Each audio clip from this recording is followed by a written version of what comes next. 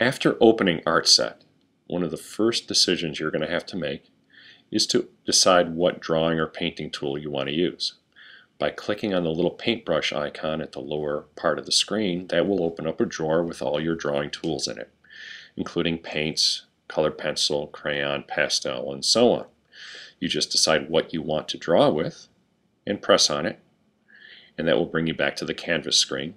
After that, you want to choose your color. Clicking on the little palette icon at the lower part of the screen will open up your paint drawer, and you can just scroll through the different colors and try to decide which color it is that you want to paint with. And you select your color the same way you would select your drawing tool, by just pressing on it, and then you are ready to paint just by dragging your finger across the screen